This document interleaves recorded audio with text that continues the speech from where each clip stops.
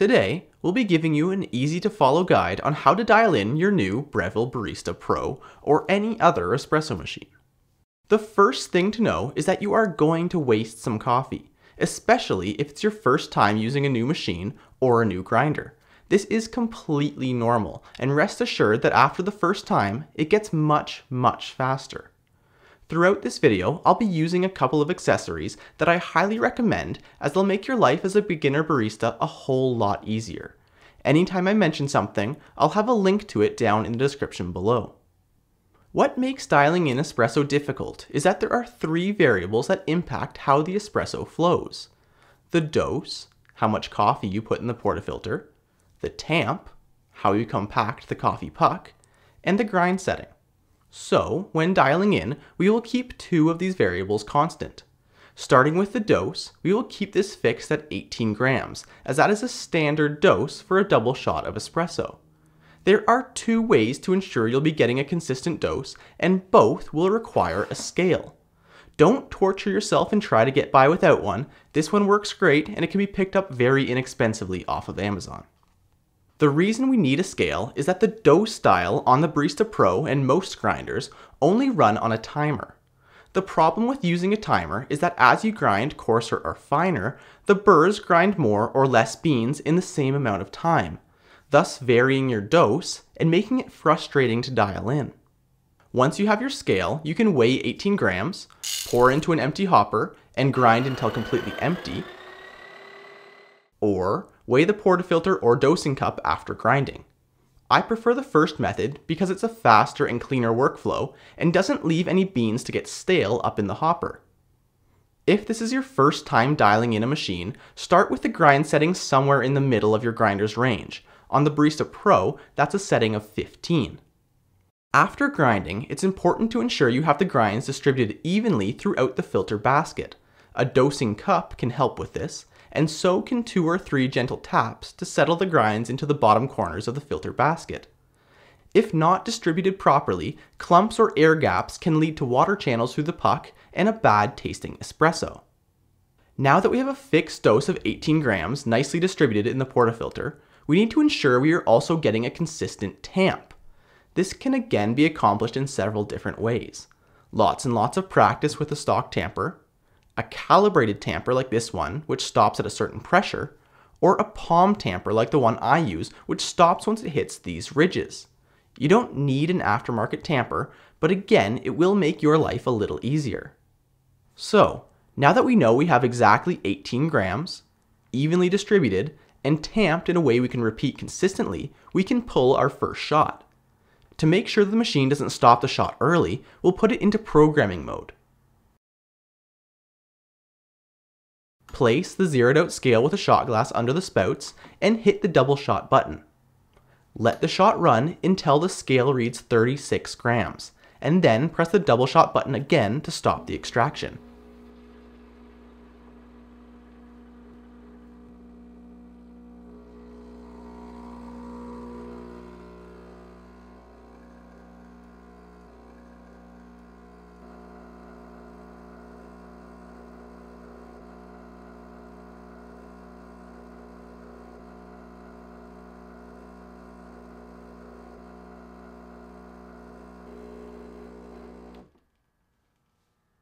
Now, note the time shown on the shot timer.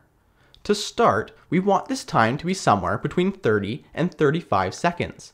If the time is less than 30 seconds, adjust the grind setting finer. If the time is more than 35 seconds, adjust the grind setting coarser. Dose another 18 grams, distribute, tamp, and time the shot again to 36 grams. Repeat this process until you're within the range of 30 to 35 seconds. If you reach either the minimum or maximum grind setting and the flow is still not correct, don't worry, you can get more grinding range by adjusting the internal grind setting. I'll leave a video up here showing how. Pause the video now and get your flow into the right range before continuing on. But remember, we're not done yet. Once you're within the range of 30 to 35 seconds, you should now have a drinkable shot of espresso, but probably not a fantastic one. This is because we have yet to take into account the roast level of the coffee, and more importantly, your personal preferences. To do this, we need to understand a little better the two factors that influence espresso taste: strength and extraction. Extraction refers to how much coffee goodness the water was able to pull from the grounds. Over-extracted coffee can come across as bitter or astringent, while under-extracted coffee will often come across as sour or unpleasantly acidic. Strength refers to how much coffee goodness was extracted relative to how much water was pushed through. In the cup, this will relate to the body or mouthfeel of the shot. Too high a strength can come across as thick or muddy in texture, while too low a strength will be thin and watery. Take a moment to taste your shot again and try to determine where it falls with respect to both extraction and strength. This chart is a great way to dial into your individual preferences, and for each individual coffee. Note that if you fall into one of the corners, you may need to adjust both your grind setting and yield to reach your desired result. I recommend only changing one variable at a time, and always remembering to go into programming mode on your Breville when pulling a shot after an adjustment. In general, darker roasts will be easier to extract, requiring a more coarse grind and less water. Lighter roasts, on the other hand, will require you to grind finer and have a higher yield to fully extract. This brings us to shot temperature. If you aren't quite able to reach your perfect combination of strength and extraction, temperature is the final tool in your arsenal. Raising the shot temperature will allow you to achieve a higher extraction without further reducing the strength of the shot. This is commonly needed to properly extract lighter roasts. Oppositely, very dark roasts may require you to lower the shot temperature in order to reduce bitterness without lowering the overall shot volume. So to summarize, choose a dose that's appropriate for your filter basket size and keep it constant. The most consistent way to accurately dose is to use a scale. Once your grind setting is all locked in, you can then program the timer function to dose the correct amount if you want. Next, distribute the grinds evenly to avoid pockets that could lead to channeling. Tamp in a way that you can repeat consistently each and every time. If you need an aftermarket tamper, get one. It can be an absolute lifesaver. Shoot for a yield of 36 grams in 30 to 35 seconds before starting to taste your shots. Then, use this chart to tweak your grind setting and yield to your personal preferences. And finally, use shot temperature to adjust for very light or very dark roasts if needed. As always, we'll have all of these accessories we mentioned linked down in the description below.